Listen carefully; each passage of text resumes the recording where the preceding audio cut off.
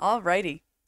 Yep, we are live and recording. So introduce yourself and talk a little bit about what you know and why you know it, and then let's dig into fantasy and biology and where they intersect.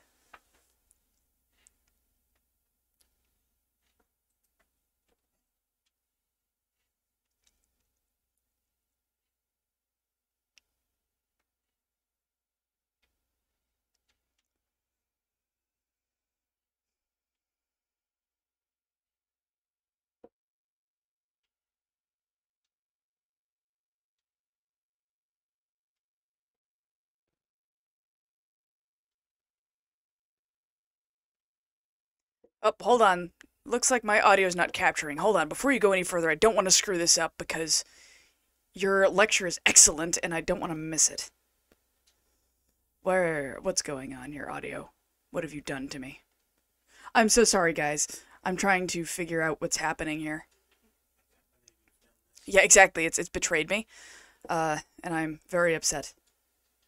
I'm sorry, Lead. Give me just a second. This was working. You can talk, but I'm trying to figure out what's going on.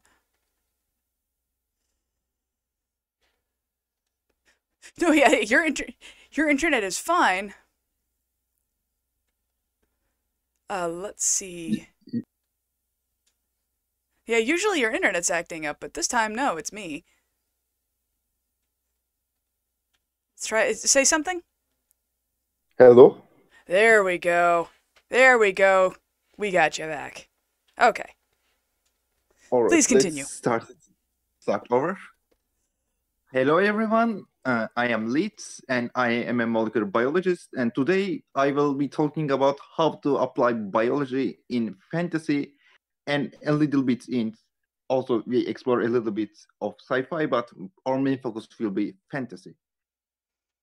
So, for starters, there is one main rule you must consider when applying biology to your fantasy world, that you are writing fiction. That's the most important rule. You are writing fiction. And you should not just rush into the deeps of biology and try to explain everything biologically. That's not a proper way to do it. Mm-hmm. You will sometimes, in fact, most of the time, just make everything worse. Or extremely For confusing. example, exactly. If you want to put dragons in your story, for example, just say there are dragons in your story. They breathe fire, they're big, and that's it. Nobody will question it. Mm-hmm. Similarly, if you want to put a cat boss and birds talking mushrooms, go ahead. Nobody's going to question it. And in fact, people just love it and adore it for your Mm-hmm. crazy creativeness. Definitely. Uh, However, if you really want to get into the biology of your world building and say make it more hard as sci-fi terms suggest, because you also want a more realistic approach to it, then you must consider a lot of things when doing so. And one of them, as I stated, how much depth is necessary in your world building. Yep. Because there is a thing with explaining biology and science of the world in general, is that there's an uncanny valley that Yep. if you don't explain enough, people will just say, okay, this is bullshit. This isn't how it makes sense. Yeah. What are what are the authors talking about? That's not how stuff works. One of the main examples of this is that there was a science fiction show called Fringe, Yep. and Fringe. Yeah. science in it was, yeah, science in it was just bullshit, and people mostly just what the fuck. I will admit that I liked the show, but I didn't really pay attention to the science. I'm not a Yeah, scientist either, so I just like and the yes, plot. midichlorians is a great example of what not to do with biology. You have force, do not explain it. Do not Yep. explain the science behind it. You don't need to do it. Yeah. The midichlorians thing was unhelpful. It's space magic. Yes, Leave it alone. exactly. Um, for but you can't. explain some of how it works. Like, for example, how to train your dragon has various kinds of dragons. And yes, Mm-hmm. we will be talking a lot of dragons in this lecture. I'm And all about they dragons. say, okay, they say that this dragon has this dragon has that, this does this, and this acts like this. Okay, these are enough information, just enough information that how these animals are or creatures or monsters Mm-hmm. separate from others. You can Right. say that So yeah, it's a bunch of they are different like species of dragon, and they talk about the differences between them, but they don't really get into like all of the science of exactly how those things are done in their bodies. exactly. They just are okay. This is a creature with this quirk. That's it. Yep. Because Which makes perfect in sense. biology, in biology, in realistic biology, you have to consider a lot of things, and there is the it gets so complicated that even I can just write it off. In Yep. fact, I don't have enough n- knowledge to write about rodents, which I have taken a class on how to handle them and get a Right. certificate. But then I had no idea how to write rodents, so I had to do a lot of research Mm-hmm. just to work with a single species.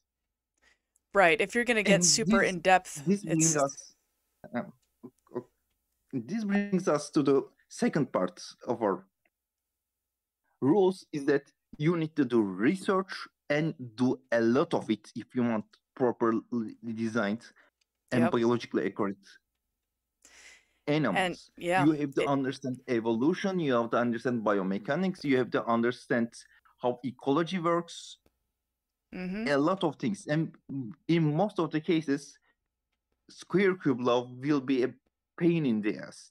It will Definitely. ruin all. It will ruin everything you want to do. And evolution, because oh boy, you are not going to have four-limbed creatures, six-limbed creatures, and eight-limbed creatures all as vertebrates, because that's not how it works in our world. One of approach we could follow is that okay, we have a fantasy world. Everything's evolved from some ancestors, and we have dragons in it. Yep. You know, the six-limbed dragons Yep. that has four legs and two wings. Okay, that's fine. What to do now? Make them small. That's one thing you have to do, otherwise they can't fly. Right. Then you also have to consider, okay, we have all these fantasy races and whatnot Oh and yeah. creatures. They should all be six-limbed as well. Yep. You have to do that. And if you do that, that's a great application of biology to world building and fantasy. Same Which goes for could be a lot of sci-fi fun. and alien biomes. Mm-hmm. And in this case, you can look up examples from speculative zoology. It's science that um, and speculates that how would some animals have evolved or will evolve. There are various kinds of them, and for an entry, there is an documentary by Discovery, if I remember correctly, called "The Future Is Wild." Oh yes, I loved that. It was so much fun. Yeah, you can watch them and get an idea how things are done. Then there are a bunch of books and articles that you Mm-hmm. can read about it, and they are of course more scientific in their approach, and you can just pull up a dinosaur. I remember that abomination, and scientific community just roasted it to oblivion. Yep. Mhm. Yeah. I've seen a lot of Anne McCaffrey when she did her dragons. She explained them a little bit. She had there be little ones on the planet that were the progenitors of the big ones on the planet, and in order to breathe fire, they had to chew a certain kind of rock that went into the second stomach and produced this gas, and so on. But she didn't get super scientific about it. But she was primarily a Yeah, sci-fi writer, so it was she kind of rode that that line. that I would call just not very scientifically accurate, because animals cannot breathe fire. The closest you can get Right. is bombardier beetle and their burning chemical spray. Yeah. Well, of course, it's not What can real you? science, but it was good Of enough for the sci-fi fans. Yeah, I would rather say that dragons breathe fire. The end. I Yeah. because I get jealous when people try to explain how dragons breathe fire. Mhm. However, you can do old dragons, old Norse dragons that they don't breathe fire, but they spit Right. venom. Mhm. That and which is absolutely biologically logical because it happens. Yeah, it happens. There are a lot of animals that spit stuff. Some spit blood from their eyes. There's a Mhm. Yeah, the species of lizards. reptile that lives in, lizard that spit blood from its eyes. Yeah, some snakes In fact, spit. yes, spitting cobra is very Mhm. famous for it. Um, there's archerfish, which Yeah. uses water as a weapon. Yeah, archer Look fish up, are fascinating. as I said, research is very important, and you can look up a lot of animals and get an idea how to create Yep. your own versions of Yeah, fantasy creatures, whatever you want to write. mantis shrimp are another interesting one too. Yeah, Or the it, it was a pistol shrimp that yeah, the pistol surprised shrimp. me. That's the one I was thinking of, yeah. So yeah, there are a lot of really fascinating creatures. If you really want to go into the science, you can learn a lot from creatures that exist out there and kind of appropriate pieces of their biology to make it more scientifically accurate. Now let's talk about my favorite topic in fantasy creatures. It's chimeras. Yum. There are various kinds of chimeras in fiction that range from minotaurs to actual mythological chimera that has a bunch of weird stuff attached together to a dog and a girl mixed together. Yep. That one is actually on the more scientific parts and realistic parts. Somewhat. Yeah, I got In that reference. I reality, think we all did. yeah, I'm going to make you upset and whoever got this reference upset. I will do that.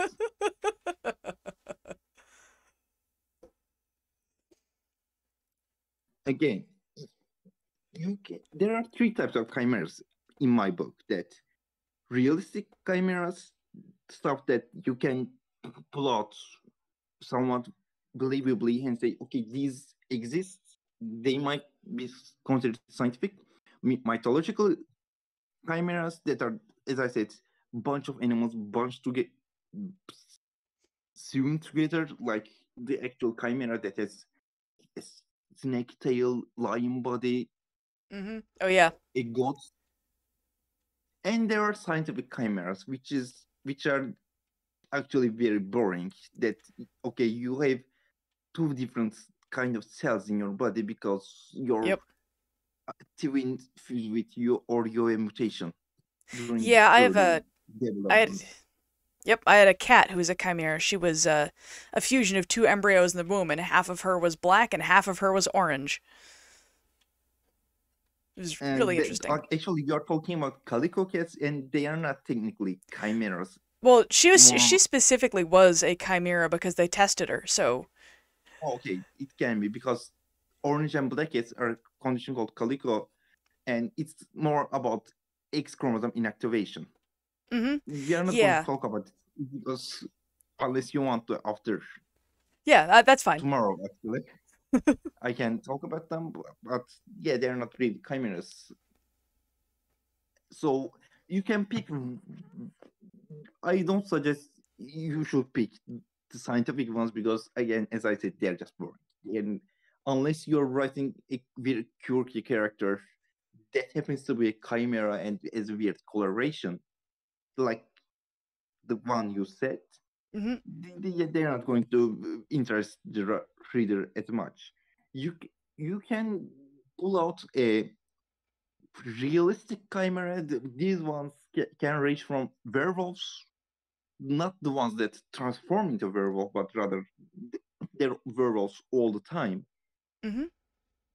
To satyrs, actually, satyrs are kind of realistic. You can pull it out, and they say they evolved from this way, and they end up like who don't live fur above their bodies yet. You can pull it out, and it's not really unscientific. What is Mm-hmm. unscientific, however, is centaurs. They are not going to work. No, You're they not don't going to work. science. You're not going to science centaurs into existence. You cannot apply science, and they don't break every conventional biology. All of it, just Yeah, don't. they don't make If you any want, sense if you think about it. yeah, there are so many problems. If I begin to list it here, we will be here all day.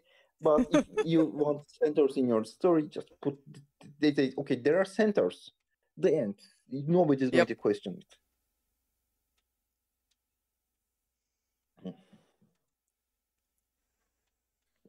Now, speaking of werewolves, I also want to talk about anthropomorphization.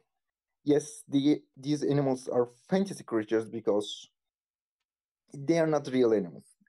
Uh, Arara, our member here, actually knows much better about how to write anthropomorphic characters, but I will talk about the biology of it, so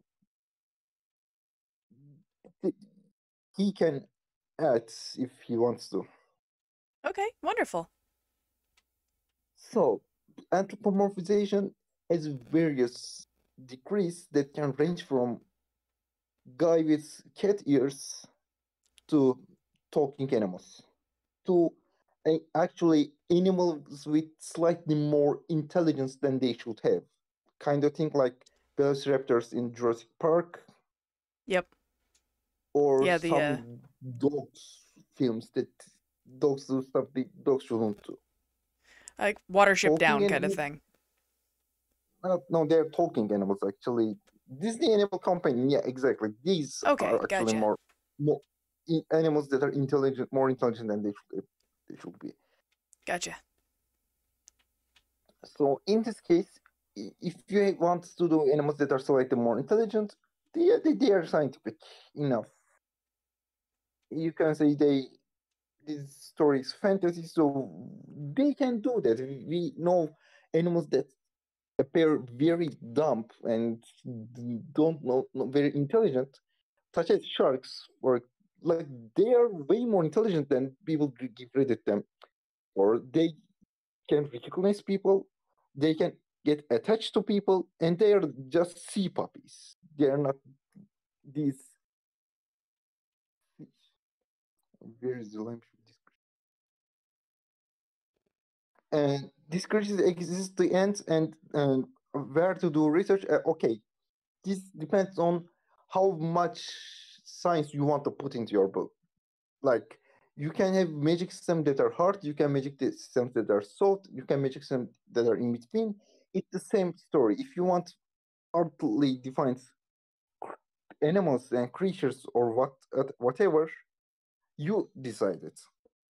Mm-hmm. But the moment you decide it, you need to decide how much should I explain, and if the explanation requires some scientific knowledge, you should go in-depth research. And in-depth research, I mean very in-depth research, just to be safe. For example, I researched a lot of rodent facts when writing my book that will never make into the story, but I Mm-hmm. just did because they might be useful in my made, one of which included that how long does copulation lasts in mice and rats and squirrels? Mm-hmm.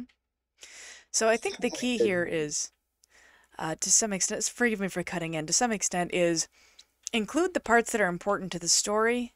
If it's not important to the story, don't worry about it. I mean, I know that you're not a fan of Anne McCaffrey's explaining the breathing of fire, but you could go that route and people will kind of accept it since they go into it knowing it's a sci-fi or a fantasy. So you Yes. can kind of ride the line a little bit. What I say is that it's like deep world building. People won't see 99% of your research, and it's fine. Mm-hmm. Same goes with the depth of your world building. People, 99% of it will not be shown to the people, you cannot put it on the page unless you want to turn your brain into a 1500 biology lecture. Right. Which is not really going to keep readers because that's not what they bought your book for. Yeah, so do your research as long as you say, okay, I need these parts and these parts need to be Mm-hmm. consistent. Because if things are inconsistent, it's the rule of all kind of world building that everything breaks apart.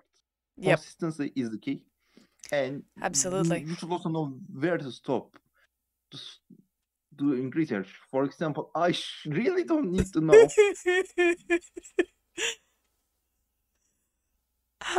Go on. I'm laughing because I stopping doing research. Are you kidding me? Hmm. Like I should have. I don't need to know that Apodemus sylvaticus spermatozoa that form sperm trains via attaching themselves through molecular hooks. Yeah, this is unnecessary information. I just researched. I knew it was coming. Yeah, Pun I intended. will talk about. Pun intended indeed. But we are scientific here, so it's safe for work. No, Science. no, it's correct. Yes, I just made a stupid Yep, pun. it's my work. We write articles about it. In fact, I read it on an article and evolutionary advantages of it. Mm-hmm. In my world of anthropomorphic creatures that walk upright, use tools, and wear clothes, that kind of adaptation is not going to exist because their species don't work like real life Apodemus sylvaticus. They don't. They are monogamous essentially. So they shouldn't have those, but they have because why not? Nobody is going to know about it, so I put it. Yep. And you're going to be consistent about it, which is really the thing. Like, Yeah, part of the magic of doing this is that if you add things that make sense to folks, in a scientific way, at least a little bit, that means that the things that don't, they give you more space for.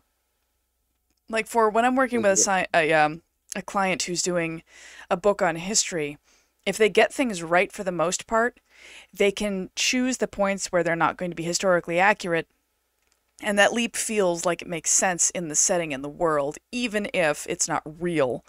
And that's kind of where you want to hit, is you want to make sure that you have enough that people will follow you into the magical realm, so to speak.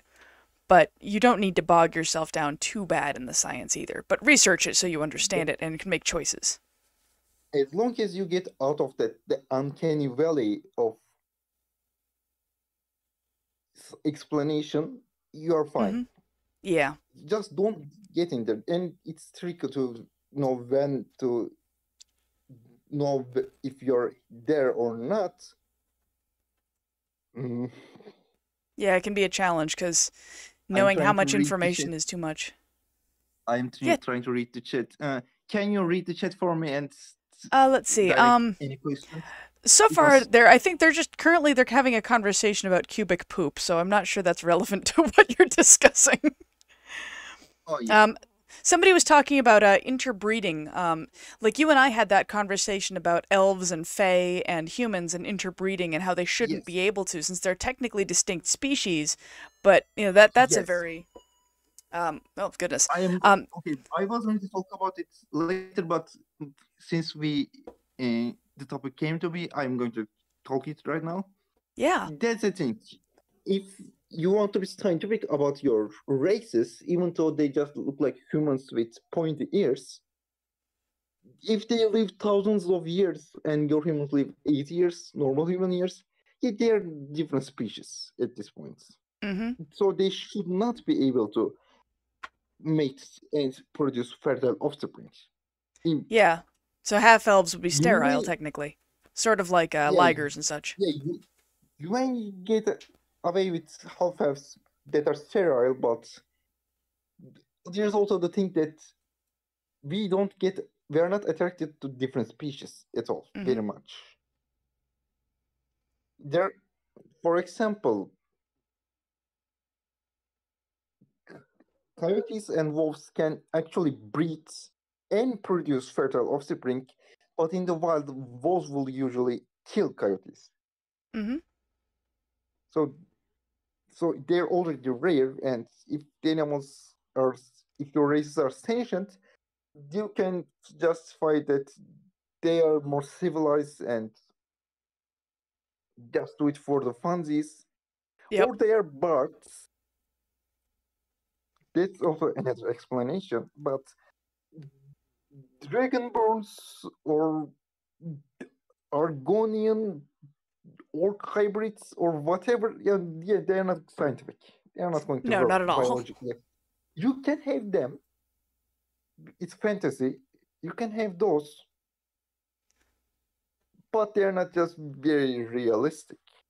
It Right. works for Tolkien, for example, because his world is mythological and created, not stuff are not evolved or biology isn't there.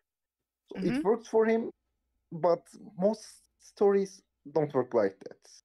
D&D is one of them. Yep. Yeah, So D&D if you're is going fine with to, interbreeding.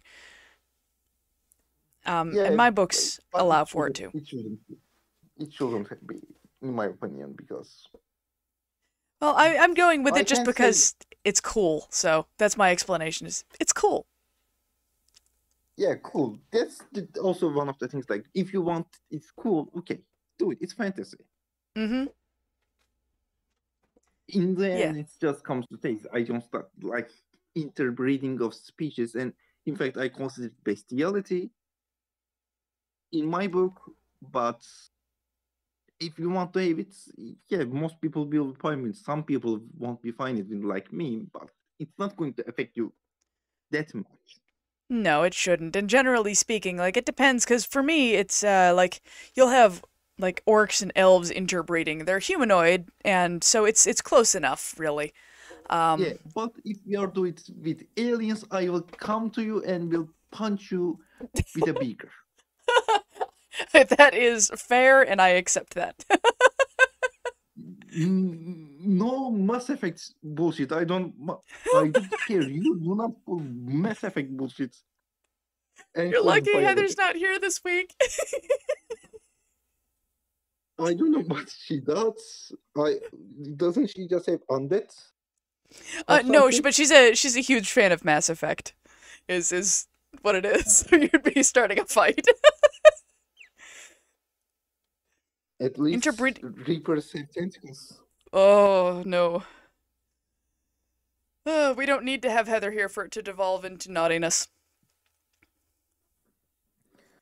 So let's talk about how the biology of the species races would affect culture, because that's one of the things in my book focused on, that how these species and their behaviors affect their culture. Now, my world, can I talk about it?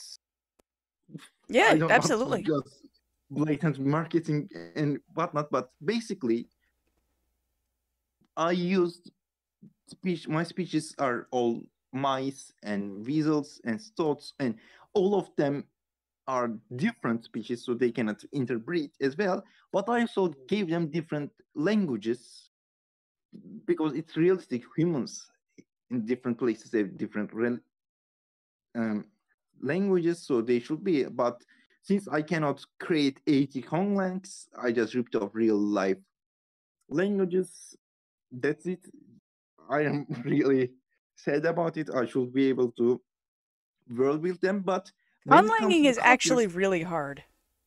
yes, Um, I could probably do one conlang, but 80 yeah, or that's a 10 lot. even, no, I know my limits. As well you should, And because conlang is and it's almost like biology in its own way, except linguistics. and since I use those real life languages and names, people might feel and might assume that I also ripped off the cultures and whatnot, but I actually didn't. I world built the cultures based on behavior of the animals. Which is For fantastic, example, honestly. my squirrels don't grow wheat. They don't harvest grain. They don't do that. They instead have little orchards. They grow nut trees and they grow various kinds of egg nuts, seeds, whatever you call. And Italians don't do that. They speak Italian, but they don't do that. No, they grow They, pasta right out of the ground. yeah, I have French-speaking malls that have an under kingdom that goes way beyond in deep dark tunnels where there's no light or anything, and therefore they don't also wear very bright colored clothing. Their clothing is just whatever the natural color of the fabrics they use. So unlike French nobility in medieval periods in Middle Ages, they have very fancy, colorful clothing. My malls, they are just very bland because they're blind. They can see. Right, they don't worry And about color. I think they'd worry more in about texture. texture and smell. Smell is also Yep. important, and I also use it in dialogue as well, and others that affect language. So it mice would not say that I see or long time no see. No, he or she will use smell or hearing. They are the Yep. things they see the world with. They don't just use their eyes. In fact, mice and rats are extremely myopic. That they just see blurry images. The world. They Mhm. feel the world with their whiskers. They smell it. In fact, dogs also see the world with their noses. And there was a thing in World War II called Russian anti-tank dogs that the Russians tried using dogs with bomb waste to blow up German tanks. But the thing is, they trained the dogs with Russian tanks, and they smelled of diesel. Okay. So it's sort of like German bomb tanks, sniffing dogs in reverse, German sort of. German tanks use regular gasoline. So Oh, so it wouldn't for work. a dog, for a dog, German tank was not a tank. It was a Russian tank that smelled of diesel. Was a tank, That's so they fascinating. blow up their own tanks. So you may use that in your world building. They say that these fantasy race use their nose, so they see the world completely differently. Mhm. For example, there was this creature in Avatar: The Last Airbender that this headhunter was using. Oh, That yes. used I don't remember what was Sheer shoe, I the think it was called. A sheer shoe. yeah. For example, that thing was blind, and they beat it by throwing some perfume. Mhm. Very clever use of biology and world building there. Yep. Similarly, badger mouse and their sensing the world through vibrations. That Mhm. was very clever too. Avatar has very good world building, and they Yeah. also apply to the biology. Yes, sure, they have dragons that breathe fire without no explanation, flying giant bison with no Mhm. explanation. Yet that's when they're Like they flying. didn't In fact, explain most everything, but the things they did explain yes, made sense. yes. For example, the all weird combination animals aren't really not scientific at all because they make no sense. As I said, they are on the more crazy side of Mhm. chimeras, but it everything was chimeras that work like that, so it's fine. They just Yep. took applying of those chimeras unique traits to world building. Yeah, the bear that was Yeah, just a bear was so weird. yes, that was again very clever. When you have everything was a chimera, and normal beer would sound weird. Yep. Yeah, it was excellent Exactly. world building. Hmm. So let's see, what should I say? Don't go into molecular biology and things like that. You don't need to. I am a molecular biologist, and molecular biology led to me to sperm hooks and trains. Just don't Yeah. stay on the So macro level. so how for sci-fi and fantasy, how would somebody who's not a scientist go about researching things that will help them create a more logical and scientific basis for their world, but not overwhelm them. Do you have any suggestions for that? Kurzgesagt is a great starting point. There are also a lot of popular science books that talk about stuff in more simplified manner. But if you really want to go into hard science of it, you have to read articles and scientific books. Sorry, that's how things are. You can't write a book that is set in medieval France, 13th century France, for example, and keep it historically accurate without reading Yeah. actual history. Right. Yeah, So, you have to. That's the ugly part of it. But you can get away with a lot of stuff just through popular science books that and videos that explain stuff in a very understandable manner for people that have no information or knowledge or anything about that. so things Yeah, like Discovery Channel type of stuff would be yes, a good starting place. yes, of course. Documentaries are Wonderful. again popular science, not super Okay. detailed science, because real science is kind of boring for unless you're really interested in it. Uh, yeah, I find real science fascinating, but I find a lot of the presentation to be mind numbing because they don't present it or share it you in a have way that's accessible to folks who are not in that community a lot of the time. there is actually a site called Sci-Hub that has free articles that is Sci kind of like a Hub? I Can you will type that in the find it. chat so that we can spell it? Sorry, I don't mean to break your stride. Just typing it out so that people can find it would uh, be great. I will try to. Thank you. Oh, Nid got it for you. Oh, Yep, looks like Nid this found it. And there's this okay. is okay. I tried to share the link to the site. Yep.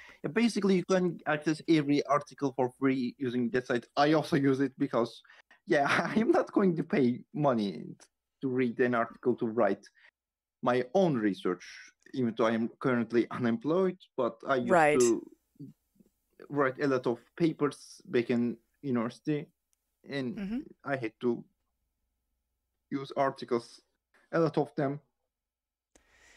Yeah. And no, science is boring in a way that you don't spend 4 hours in a lab doing nothing, waiting for your test to run. Right. Doing it isn't really exciting. You just pipe it stuff, put it here, Mhm. run it. Oh, it didn't work. Why? Oh, that's why. Let's do it again. Yep. Not fun. It's not like CSI where it's all blinking lights and everything's analyzed immediately and very fast paced. Yes, that's why I want to study with animals actually, because there's more excitement to that. At least there's cuteness. Yes. Anyway, let's see what else we need to talk.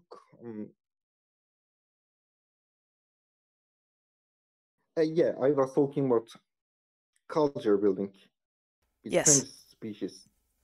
I had no idea why elves live in trees. Like, Yeah, I don't. why elves live in trees?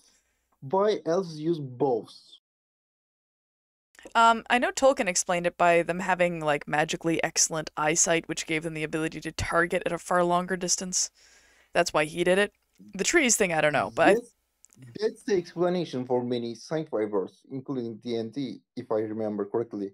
yes, that well they based a lot of their information out of Tolkien, who is Isaac, but in reality, using bows isn't about eyesight and more about muscles. mm-hmm. And elves don't look very muscular. If you want a species that uses bows, that should be orcs.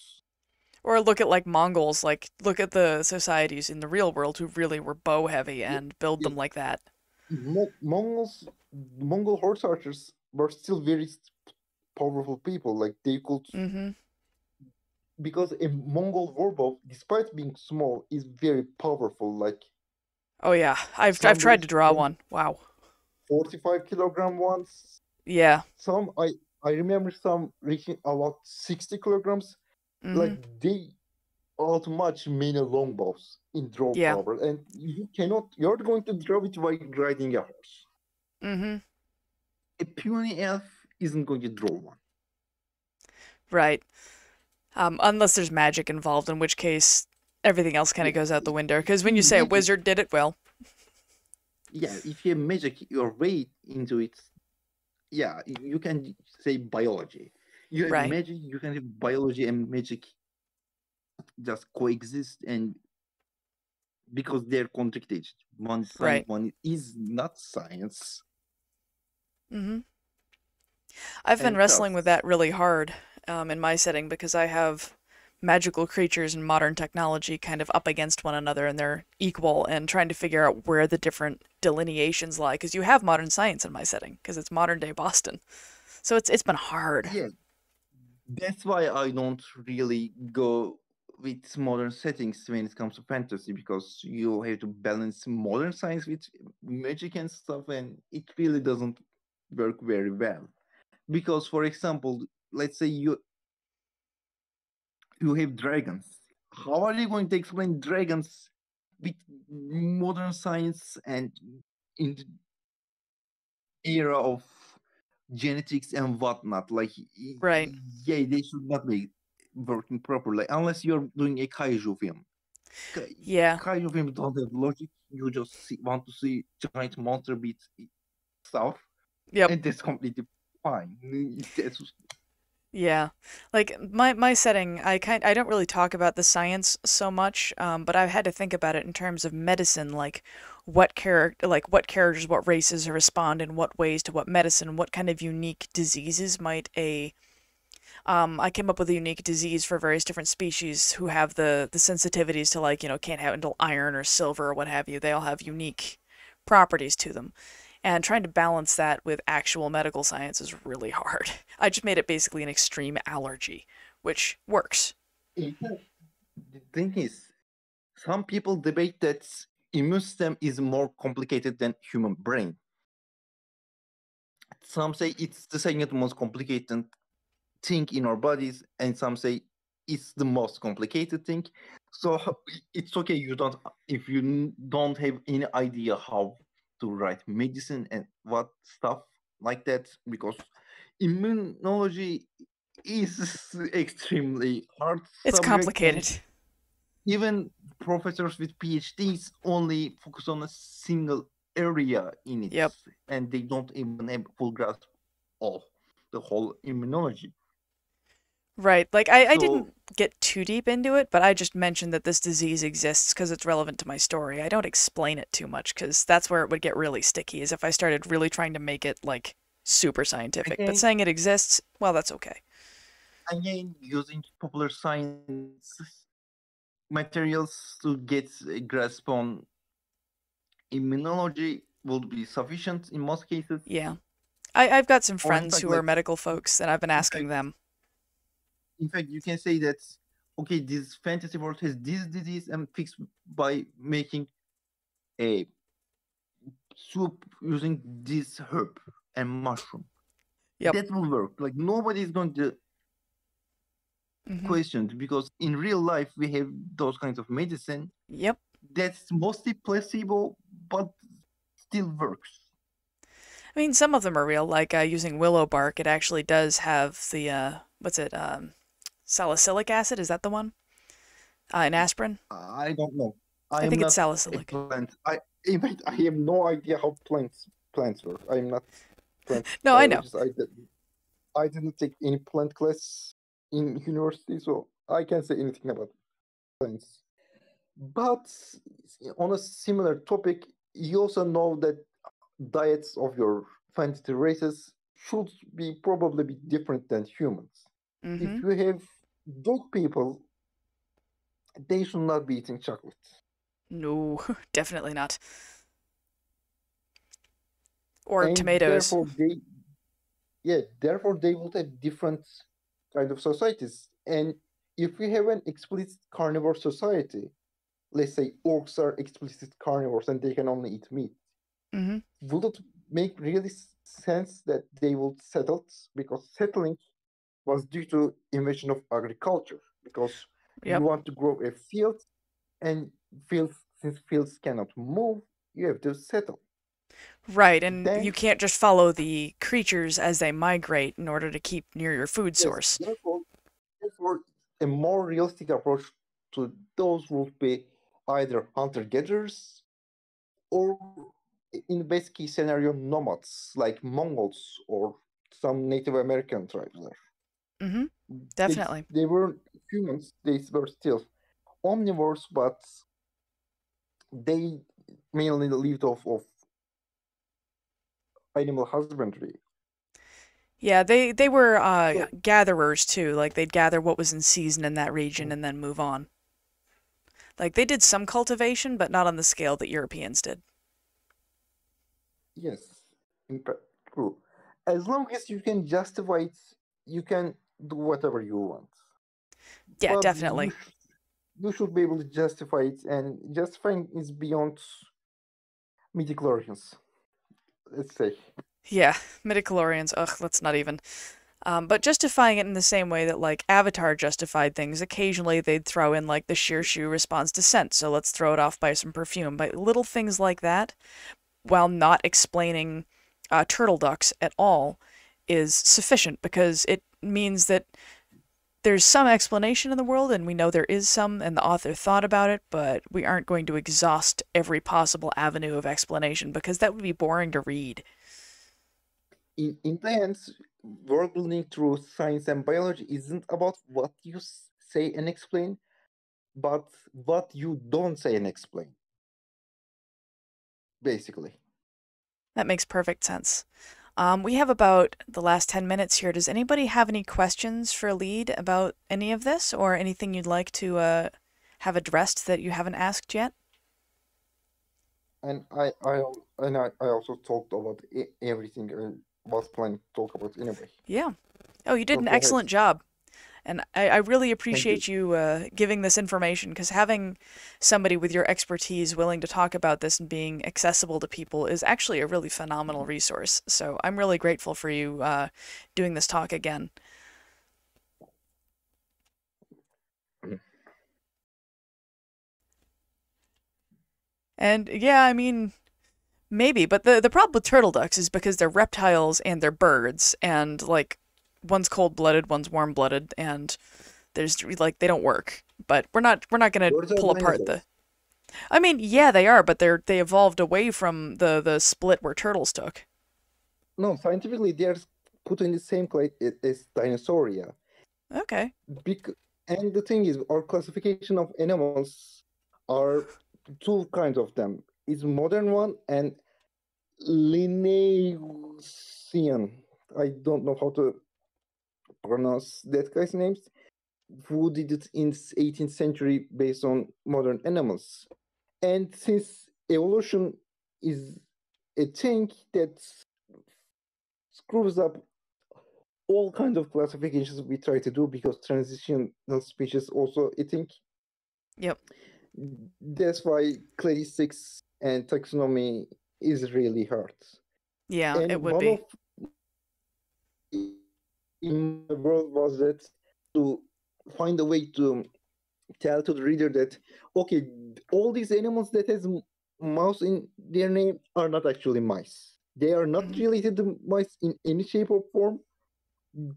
Because, yeah, it was horribly hard Yeah. to do it, and I my what I came to be that is put a section at the beginning before the story started. Okay, here's biology. Hmm. That's the only thing I could think of it for now. We'll see. That everybody's deciding we're just evolving to crabs. I guess that's the new plan. Yeah, body. All of us are going to be crabs. No, it's Yep. fine. It's funny. German animal names are really dead. Yeah, I definitely like thinking about fantasy biology is hard. Like I definitely fall into I have opinions when something just makes absolutely no sense for the setting, but also I'm willing to, like, I'm fine with fire breathing dragons, so if finding that line is really challenging, and Yep. I think exploring what is and isn't possible is a really interesting thought exercise, if nothing else, and it'll help you get to know your Tanya, world better. Tanya, there isn't any too unbelievable in fantasy. It's just poorly explained stuff that breaks suspension of disbelief. Hmm. Yeah. One of my first things I said was the cat bus. Yep. It's not really. It's complete bonkers. Yes. It's the thing. Nobody complains about cat bus. Nobody complains about Cheshire cat. No. Nobody complains about Lovecraftian horrors. Right. We just accept they exist and move on. Right. I mean, I'd complain about a Lovecraftian horror if I found one in my refrigerator, personally, but that's about the only context I'd complain. Like, somebody did not clean out their leftovers. All right, well, I think I will wrap it up here since we don't have any more questions. Thank you so much, Lead. Having you talk to everybody and give this Thank you lecture for is always exciting. I'm really glad to have you, and you do such an excellent job kind of drawing the lines between science and fantasy and making it make sense. So thank you very much. thank you as well for hosting me. Yeah, always. I love talking to you, and I love having you in the group. Um, so I will figure out what we're gonna do next week. And as was asked earlier, this is definitely open to folks who would like to do a talk or have a subject. If you don't want to do a talk, but you have a question or a subject you want talked about, the future discussion suggestion channel is open. Please let me know, because the more people tell me things that they want to have talked about, the less I'm inclined to talk about marketing. See that? Carrot and stick. So, um, I hope you have a wonderful evening, everybody, and thank you again, Lead, and we will talk soon. Have a good night. Get some sleep.